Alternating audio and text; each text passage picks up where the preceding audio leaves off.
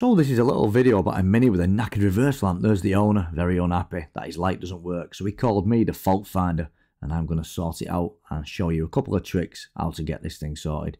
So first off, we've got a battery in this circuit, of course. Everything starts with a battery. Then we've got the gearbox, that's the physical actuation which lifts the reverse switch up.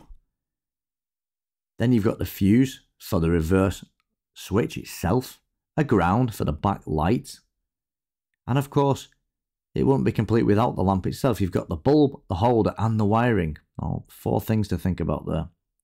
The wire, which is the yellow wire, that's coming straight from our reverse switch output straight to the back lamp.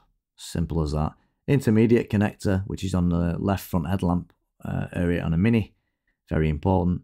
And last but not least, the thing itself, the reverse switch, which is a simple on-off switch pushed up by the gearbox when the guy puts the car in reverse. Now we need to test it, don't we? That's the easiest place to start. But before you start pulling switches out, all you need to do first is take the connector and disconnect it from the switch. You've got your 12 volt in, you can confirm that.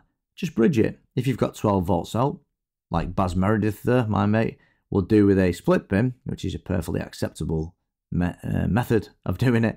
If your lamp comes on at the back and it's nice and bright, you've just diagnosed it in 2 seconds. You've got a good ground, a good bulb, good holder and a good power supply. It can only be the switch or the gearbox. What do we do there? Well, the yellow switch there, we disconnected it and we bridged the connector and we got a good light. We got a nice powerful lamp at the back, proving everything is okay. It can only be the switch or the gearbox. So we can't really look at the gearbox, but what we can do is remove the switch, unscrew it, and when it's not pressed you should have infinite resistance. No beep on a continuity test, but when I Love Deborah there presses it, our mechanic, you should have a beep or 0.1, 0.2 ohms, something like that. It must change states. If it doesn't, you've got a knackered switch. If it does, and you've got good wiring, you might have a knackered gearbox. Very unlikely though, so we're not even going to discuss that in this scenario. How about if we bridge it and the light doesn't come on? That's more likely, isn't it? We have that a lot on cars nowadays. What are we going to do then to solve that? What's the easiest? Well, go to the light first, open it, power it with a power probe. If it lights, the bulb is okay and the light's okay. What about if we have a voltage drop though from the switch? Well, that's what that looked like, but this is what a voltage drop wouldn't look like. So if you've got a dim bulb, you've got a drop. If you don't, you haven't. So how about this one? We've got a voltage drop there, bulb's dim, 12 volts on the power supply, and we've got 0 volts on the ground. Now then, could it be the wiring? Yes, it can be, because we're not loading the wiring with anything. Could have resistance in a bulb socket, but you could have 12 volts on a wire, but when you suddenly load that wire with 12 volts, it might drop. You'll see that shortly. In this case, we've got a massive drop of 10 volts. Bulb is hardly lit at all. If we put on a big halogen bulb and test it, we find we've got a ground, but suddenly our 12 volts has dropped to 1.2 volts. Why? Because we're loading it, we're stressing it, we're stress testing it. Suddenly the resistance makes itself known and we don't have 12 volts anymore. We have a tenth of it. We could also have resistance in the wiring too. It's up to you to determine where the problem lies. You can go down the harness and until you find 12 volts. That's usually the best way. So this scenario, we've got no light at all, got 12 volts unloaded on the power, but we've got no ground. When we see 12 volts on a ground, it means we don't have a ground. Easy. Put a ground on it, it'll work. How about this scenario? 0 on the power supply and 12 volts further down the line. Easy. We've got a broken wire. Easy. Must have a broken wire because it's picking up the ground because the ground's intact, but there's no power supply at that point in the break. How about if you have a really skanky looking ground? Don't think that it might be bad. In this case, it looks bad, but you've got a good ground, 0 volts, because behind the nut is okay. However, what if the wire breaks? Suddenly we've got 12 volts, haven't we? Because when you have 12 volts, there's no potential difference.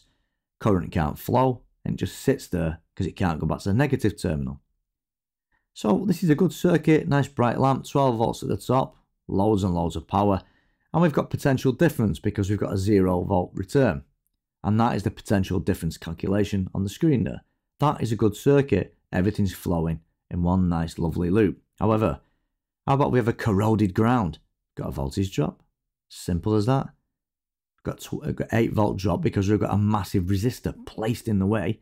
And it is just like a resistor. That is all it is, resistance. So we have 8 volts and 4 volt drop. Simple as that. How about a broken connection? Even easier. Imagine this guy now. He's the negative sort of electrons that he cannot get back with his mates to the battery because there's a broken connection. So it just hangs around and manifests it as 12 volts. It's as simple as that. How about this one? Typical. Positive side, we've got 6 volts after some resistance. Again, go down the harness until you find 12 volts. At that point, chop it out because that's where your resistance is. That's one way of checking. Now what we're going to cover shortly in this is how to find it. But just a quick one. If you have a harness with, say, a broken wire, you've got 12 volts, just keep going down. Keep going down until you find the break. It's as simple as that. And there you are. Now what I've got now is a little treat for you. I've got a stem kit and I'm going to show you in real terms how this all manifests itself, and it's going to be much easier. So what we're looking at there is we're looking at our 4.5 volt circuit without any load on it, without any resistance on it whatsoever. And we're going to look at the relationship between current and resistance. So I'll just tell you straight, without any bullshit, when the resistance increases, the current simply decreases. There's nothing more scientific or fancy I need to explain or you need to stress about. Don't worry about all this Ohm's law bullshit. It's amazing, but there's a time and a place for it. All you need to remember is, if I've got resistance, my current's going to decrease, and that's why my bulb's as dim as shit. Or in this case, the bulb is as bright as hell, because we're looking at, and we're on the 0.6 amp scale there, we're looking at 0.33 maybe, I would say. 0.33 amp draw. So what we're going to do now is we're going to now introduce an artificial resistance using our absolutely amazing, resistance board. So let's start with a nice easy 5 ohm job, because 5 ohms isn't really like, huge, is it? And we're just putting it in series on the positive side. So we're going to induce a voltage drop. So we had 0.33 of an amp before, if you can all kind of remember that. So we're going to use a nice black cord wire, because, it's all safe and all that. And there we are. We've got a dimmer bulb. It's noticeably dimmer. And, oh, look. Wow. Our current has dropped like a bleeding stone, hasn't it? What are we on there? 0.24 maybe? 0.26 of an amp from 0.33. So it's dropping, isn't it? So let's now crank up to 10 ohms and see what the hell happens there. That should be extremely interesting. And just as we expected, we've got a dimmer bulb still. We're at 0.2, are we? Yeah, 0.2, so it's dropped a bit more. Come on then, let's keep going down. Let's go to 15 ohms. We've got less voltage and got less current now, haven't we? Oh man, that's really resisting it. What's that? Less than 0.2 in it. 0.18 maybe, something like that. Right, let's just skip straight to the 20 ohms now and see. Bulb's as dim as hell. As you can see, the bulb's doing nothing. Let's see what happens with 20 ohms. There should be virtually no current here, surely to God. Oh yeah. It's dropping, it's trying its best, but bulb is extremely dim. We're down to what we're down to there on this extremely good Chinese quality meter. 0.12, 0.14, 0.14. So we've gone down quite a lot, haven't we, basically? So let's put this back to how it was very, very, very briefly, just so we have a good idea. Let's get rid of our amazing resistance board. Let's go back to full chat. Wow, look at that, Jesus. So you can see the violence, that needle moves with some severe violence, doesn't it? Beautiful and sexy, because our bulb is now bright as hell, and we have no impediment to current flow. So there you are, guys and gals. A good video for you that proves that when you have resistance, your current drops like a stone. So the way we've got this one wired up now, obviously, it's a voltage drop on the ground. It might be pretty hard for you to see from the diagram, but we've actually got 3 1.5 volt wired up in series, and obviously the sum total, we add them together, so it's 4.5 volts.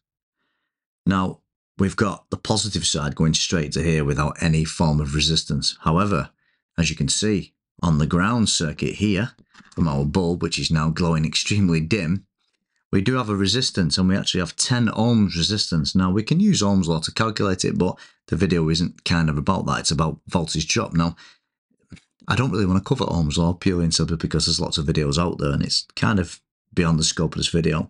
I want to show you because we've seen lots of lovely whiteboard variations of this and what it looks like in real life. So what we'll do is, first of all, we'll take a normal voltage measurement. Imagine this is our reverse bulb on our Mini. I haven't got a 12-volt power supply, so we just have to imagine. So if we just go from negative to positive on the bulb, as though we were measuring voltage, what will we get? Well, first of all, let's put the Mastec at least maybe sideways, so we can at least see it. It's not really ideal sideways, but the way I've got the camera set up, that's unfortunately the way we're going to have to kind of do it. And our reading is 1.57 volts. Let's just call it 1.5 volts for clarity's sake. So our voltage drop with it being on the ground, if we go basically to the negative part of our battery, so it was our car battery, negative side, then if we go to the negative of the lamp itself, we have a voltage drop of 2.7 volts. And it's more or less the same. If we just simplify it and say 2.5 plus 1.5, that's basically, 4.5 volts, and that's the sum total of the batteries. So that's a really good example of voltage drop. So how about if we make a bit of a less resistance, so it's not quite as bad and not quite as dramatic. So if we just take this out of here and swap it to a different resistor, in this case 5 ohms, so it's a lot, less, it's still a lot, 5 ohms. Let's see what that does. Aha, first of all, the ammeter shot up like crazy. Don't know if you saw that, because we're now able to flow more current because our bulb is visibly brighter, as you can see. So the beauty of this is that we can flow more current. Let's take a voltage reading at our reverse lamp on our lovely little Mini. And if you can just see that reading, we've got 2.29 volts, a little bit more than before. You just keep that on for you so you can see it. Don't you love this Mastec lamp meter? It doesn't stay on for literally 2 seconds, this. 2.3 volts. So we've got a resistance, but we've got less resistance. So let's look at the total voltage drop on our ground this time. Let's see if it's as severe as it was before. What are we looking at this time? 1.8 volts. So we've only got 1.8 volt drop now. And that's obvious, because if we reduce the resistance on the ground circuit, we're only going to have a less of a drop, aren't we? If I had a resistor even smaller, we could get even sort of less of a voltage drop. Now let's look at this in real life without any form of... Actually, what I will do is I'll just very quickly show you what we're drawing there. So we're drawing the... Oh, I can't really see. Depends what scale you're using. I'm using the smaller scale. So I think it's 0.24 of an amp, basically, because we're using the 0.6 scale. So we'll say that's 0.24 of an amp according to this amazing meter. What we'll do now is we will now disconnect everything completely. Let's open our switch for safety reasons, obviously, a little Chinese switch. And what we'll do now is we'll just basically connect this directly to the bulb, but we'll still keep the ammeter. The ammeter is essentially just in series anyway. So on the ground side of it, basically. So what we'll have to do in that case now is essentially take this off and supply our ground. And now in theory we should have a very powerful bulb with no resistance whatsoever on it. There we are. And now, as you can see, we're drawing like just a huge amount more. We're drawing a raft load more. So in this scenario, if you remember in the video when we had the scenario where we had the voltage, so we've got the almost a 4.5 volts, we've got 4.28 volts there. But then we went to the ground, and on the ground, we had exactly the same 4.28 volts on the ground. But why do we have that? Well, if you remember in the video, when there is no ground, you'll have, on a car, you'll have 12 volts.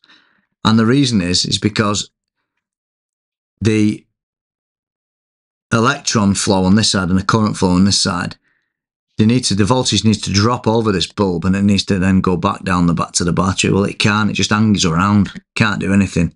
It can't go back to a battery if there's no return path via the ground. Now, a lot of people will argue with this, and they'll start saying, yeah, but actually current flows from ground to positive, not from positive to negative. Well, it does actually, but no one really gives a shit, and it doesn't even matter, to be honest. All you're doing is confusing people. All you need to know is you've got the same voltage there as you've got there because there's no potential difference. So it can't do shit, it can't flow back anywhere. Don't you just love my science lessons, my automotive technology lessons? I don't really care. That's how it is. Now we have got a return path, so we won't have this same 4.5 volts. There's nothing. Look, simple as that. That's the normal voltage drop what we saw before. So what we're going to do now is we're going to now put on a really crazy resistance. We're going to put like 20 ohms on this now, and it's going to be like proper dim. It probably won't even light up, I don't think, to be fair. Let's put our 20 ohms on and see what happens. Jesus, you can't really see that. If I turn my light off in the room, you might be able to see that. It's literally dim as anything. You just can't really make it out, to be fair. So what we're going to do is we're going to ground our meter on our mini, because the guy's complaining because the bulb's dim, it hardly works. And we're going to do a normal voltage reading. Jesus Christ, 0.81 of a volt. So when we put on a load of 20 ohm, like a really bad 20 ohm resistor, which is getting quite warm actually, we've lost our voltage. You've got the biggest voltage drop you ever seen in your life, 0.82. Jesus Christ, it's terrible, isn't it? So yeah, that's a big, massive voltage drop here, isn't it? Again, we've got our ground hooked up. Let's do a voltage drop to the ground. We've got no problem with the ground. We've got negligible voltage drop. So what we're going to now do is, because we know we've got like, we should have 4.5, we've got 0.8. We should have a massive drop here of like over 3 volts. So let's go battery positive to lamp positive. There we are, 3.30 volt drop. Frig me, that's horrendous, isn't it? I actually had this once on a job where it was a 12 volt system and it had like an 11 volt drop or something. So what can cause these drops as well, and you have to be careful about this, as you've seen what we've been looking at so far, is you might have this problem, but you could have actually, say, on the lamp connector itself in the harness where it plugs into the bulb, you could have corrosion just here. It doesn't mean you've got it on the wiring, does it? And to do that, well, you would need to do some special jiggery pokery, I like to call it. And in this case, usually what I like to do is, again, I've got the power probe for this, but you just ground the meter, you know. All this voltage drop going negative, negative, positive, positive, it doesn't really do much. I mean, it's okay and all that business, but, you know. So we start, I've got 0.8 there, and again, I'm just going to go down the harness until I find such a point, which in this case is the other side of that resistor, until I actually have 4.11 volts. And then I know on the vehicle between point A and point sort of B, the bulb, I've got a problem. And I just go down the harness like that, and until I find suddenly I've now got 4.11 volts. And I haven't got this like voltage drop of 0.82. It's as simple as that. And this is what we did on that Mini. You just go to source. That's why we start with a reverse switch. If it doesn't work at the reverse switch, or we have these voltage drops in the reverse switch, sort of all the way back, we know we've got a problem, a bad problem between the reverse switch at the front of the car and the light at the back.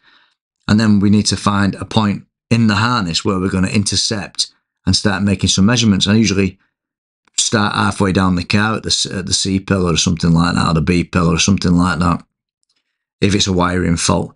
And then again, very lastly, all you need to make sure when you've got these things is check your connectors first, because, you know, this resistance could be anywhere in the harness, but what if it is only kind of at your connector on the reversing lamp, in which case you could probably go down the harness a bit, burn a wire back a few inches away, see if it's clean copper or not. It might be green. Keep cutting down the harness until you get to a point where, suddenly I've got some clean copper and I know I've just got water in it. But what can cause this as well is also the actual connector contacts as well. So it could be the wiring, it could be the connector, and it's up to you lot to work that out.